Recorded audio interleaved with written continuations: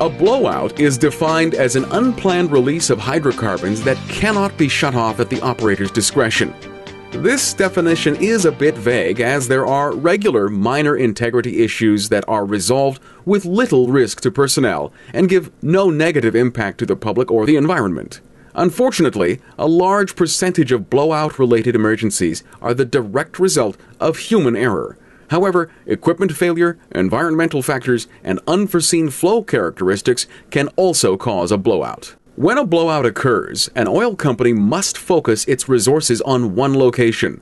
The resources that are required both at the site and corporate levels can be significant.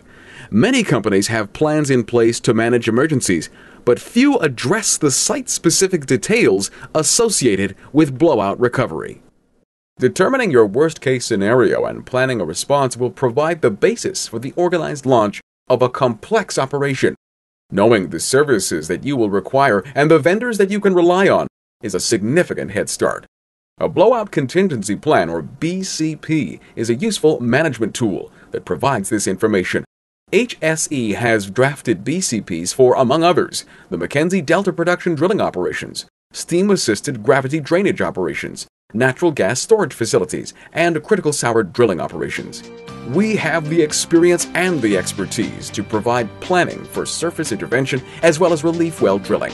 More significantly, HSE has the equipment, the know-how, and the dedicated personnel to implement the plan safely and return the site to normal operations in a timely manner.